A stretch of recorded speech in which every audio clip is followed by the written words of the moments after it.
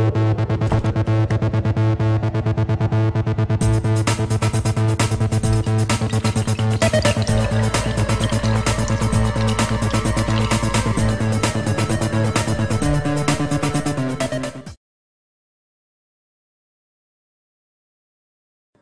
मित्रांनो, English for enrichment या माझ्या यूट्यूब चॅनलमध्ये पुन्हा एकदा तुम्हा सर्वांचं हार्दिक स्वागत। मित्रांनो, आज मी तुम्हाला इंग्रजीमध्ये वेळ सांगायला शिकणार आहे। आपल्याला बऱ्याच वेळा इंग्रजीमध्ये वेळ सांगायचं काम पडतं। कशा पद्धतीने सांगतात इंग्रजीमध्ये वेळ? चला वेळ न घालता आपण सुरू करूया। बघा, बऱ्याच वेळेला आपल्याला कोणी येऊन विचारतं किती वाजले भाऊ, किती वाजले सर, तर अशा वेळेला आपल्याला इंग्रजीमध्ये वेळ सांगायचं काम पडतं। जर बरोबर 6 वाजलेले असतील, बरोबर 7 वाजलेले असतील, बरोबर 8 वाजलेले असतील किंवा 9 वाजलेले असतील, 10 वाजलेले असतील, 11 वाजलेले असतील, तर हे आपण इंग्रजीमध्ये कसं सांगतो? समजा माझ्याकडे कोणीतरी आला आणि त्यांनी मला विचारलं what is the time please, तर आता बरोबर वाजलेत हे मी कसं सांगणार? बघा बरं, मला म्हणायचं की 6 वाजले, करेक्ट 6 वाजले, तर मी म्हणणार what is the time please. Correct time सांगताना अशा पद्धतीने सांगतात, इट इज 6 o'clock, म्हणजे बरोबर 6 वाजले। इट इज 7 o'clock, म्हणजे बरोबर 7 वाजले। इट इज 8 o'clock, म्हणजे बरोबर 8 वाजले। इट इज 9 o'clock, म्हणजे बरोबर 9 वाजले। इट इज 10 o'clock, म्हणजे बरोबर 10 वाजले। इट इज 11 o'clock, म्हणजे बरोबर 11 वाजले। आता बरोबर किती वाजले हे आपण अशा पद्धतीने सांगायला शिकलो। आता पुढचं बघा, बरोबर 6:15 वाजले, 7:15 वाजले, 8:15 वाजले, 9:15 वाजले, 10:15 वाजले आणि 11:15 वाजले। म्हणजे 6 वाजून 15 मिनिटे, 7 वाजून 15 मिनिटे, 8 वाजून 15 मिनिटे, 9 वाजून 15 मिनिटे, 10 वाजून 15 मिनिटे आणि 11 वाजून 15 मिनिटे, म्हणजे 6:15 वाजले हे इंग्रजीमध्ये कसं सांगतात बघा। तर आपल्याला म्हणायचं आहे what is the time please, किती वाजले? 6:15 वाजले, हे आपण कसं सांगणार? इट इज 6:15, 6:15 वाजले। इट इज 7:15, 7:15 वाजले। इट इज 8:15, 8:15 वाजले। इट इज 9:15, 9:15 वाजले। इट इज 10:15, 10:15 वाजले। इट इज 11:15, 11:15 वाजले। ओके, आपण बरोबर वेळ सांगायला शिकलो, 6:15 वाजले म्हणून सांगायला शिकलो। आता बरोबर 6:30, 7:30, 8:30, 9:30, 10:30 म्हणजे 11:30, म्हणजे बरोबर 30 मिनिटे झाली आहेत। ह्याला इंग्रजीमध्ये कसे सांगतात? चला आपण शिकूया। कोणीतरी तुमच्याकडे आलं, someone came to you and asked what the time sir, how will you tail? कसं सांगणार तुम्ही? बघा 6:30 वाजले, आपण ह्याला इंग्रजीत असं सांगणार, इट इज 6:30, 6:30 म्हणजे एका तासाचा अर्धा तास झाला। 6:30, 7:30 वाजले। इट इज 7:30, 8:30 वाजलेले आहेत। इट इज 8:30, 9:30 वाजलेले। इट इज 9:30, 10:30 वाजलेले। इट इज 10:30, 11:30 वाजलेले। इट इज 11:30, 1/2 म्हणजे पुढचा अर्धा तास संपलाय, हे अशा पद्धतीने आपण सांगू शकतो। याच्यानंतर पुढचा भाग बघा, त्यापूर्वी बघा बरोबर वेळ झाला कसं सांगायचं शिकलो आपण? 6:15, 7:15 वाजले कसं सांगायचं शिकलो आपण?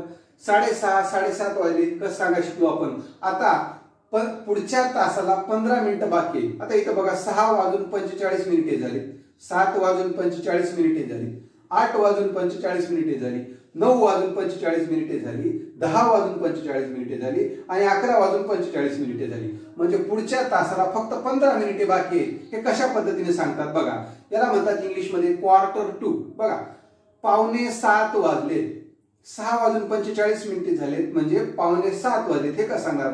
It is 6:45। बघा इकडं 6 वाजून 45 मिनिटं झालीत, म्हणजे 7 वाजायला 15 मिनिटे बघा, म्हणजे क्वार्टर हिस्सा बाकी आहे, 15 मिनिटांचा हिस्सा बाकी आहे। तर इट इज 6:45, मी इथं 6:45 म्हटलं नाही, 6:45। आता इथं 8ला फक्त 15 मिनिटं बाकी आहे, मी काय म्हणणार? 8:45। आता इथं 9 वाजायला 15 मिनिटं बाकी आहे, 9:15। इथं 10 वाजायला 15 मिनिटं बाकी आहे, 10:15। इथं 11 वाजायला 15 मिनिटे बाकी आहे, 11:15 आणि इथं 12 वाजायला 15 मिनिटं बाकी आहे, 12:15। अशा पद्धतीने आपण बरोबर वेळात असलं की इट इज 6 o'clock, 15 मिनिटं पुढे झाले बरोबर की 6:15, 30 मिनिटं पुढे गेले तासाच्या 6:30 6 वाजून 45 मिनिटं झाले म्हणजे 7 ला 15 मिनिटं बाकी 6:45 हे शिकलो आपण आतापर्यंत एक्झॅक्ट टाइम सांगायला. आता इथून पुढे आपल्याला बऱ्याच वेळा म्हणायचं काम पडतं की 6 वाजून 10 मिनिटे झाली, 7 वाजून 14 मिनिटे झाली, 9 वाजून 24 मिनिटे झाली. ते कशा पद्धतीने सांगतात आपण त्याची 5 उदाहरणे बघूया आणि त्याच्यानंतर मला खात्री आहे की तुम्हाला कोणी जरी येऊन इंग्रजीमध्ये वेळ विचारलं तर तुम्ही अगदी अचूकपणे इंग्रजीत वेळ सांगू शकता. तर बघा आता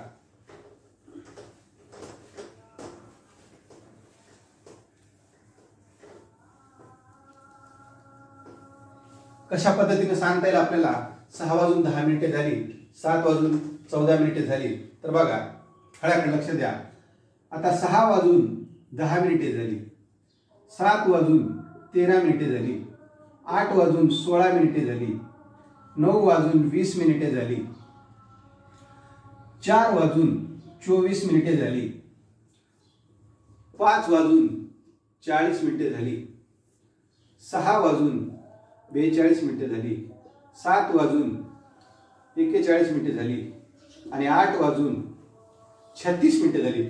कशा पद्धतीने आपण अजून एक शेवटचं घ्या, 9 वाजून 22 मिनिटे झाली. कशा पद्धतीने सांगणार आपण इंग्रजीमध्ये. चला बघा 6 वाजून 10 मिनिटे झाली आपण इंग्रजीत कसं सांगू शकतो.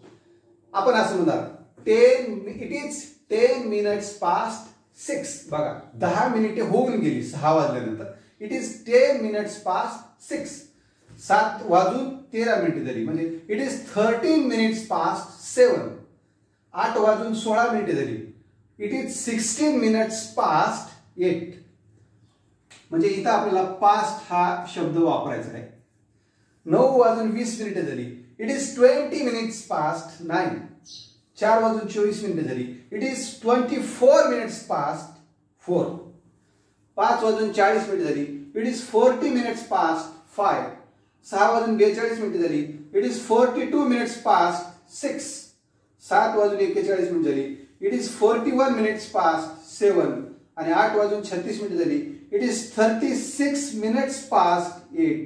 आणि 9 वाजून 22 मिनिटे झाली. It is 22 minutes past 9. अशा पद्धतीने आपण इंग्रजीमध्ये सांगू शकतो. काही काही वेळेला आपल्याला असं पण सांगावं लागतं. एक 2 उदाहरणं बघा. 5 वाजून 50 मिनिटे झाली, 6 वाजून 52 मिनिटे झाली. आता इथं एक उदाहरण बघा. इथं 5 वाजून 50 मिनिटे झाली म्हणजे 6 वाजायला फक्त 10 मिनिटे बाकी आहेत. हे सांगत असताना आपण टू चा उपयोग करू शकतो. बघा 5 वाजून 50 मिनिटे झाली म्हणजे 6 वाजायला फक्त 10 मिनिटे बाकी आहेत. तर आपण कसं सांगणार. It is 10 minutes to 6. It is 10 minutes to 6 अशा पद्धतीने सांगू शकतो. 6 वाजून 52 मिनिटे झाली म्हणजे 8च मिनिटे बाकी आहे 7 वाजायला. It is 8 minutes to 7. It is 8 minutes to 7. अजून एक उदाहरण बघा. 7 वाजून 54 मिनिटे झाली म्हणजे फक्त 6 मिनिटं बाकी आहेत 8 वाजायला. It is 6 minutes to 8. It is 6 minutes to 8. Today we learned how to tell time in English. So you have to share this video as much as possible. You have to like this video and you have to subscribe my channel for further updates. Thank you.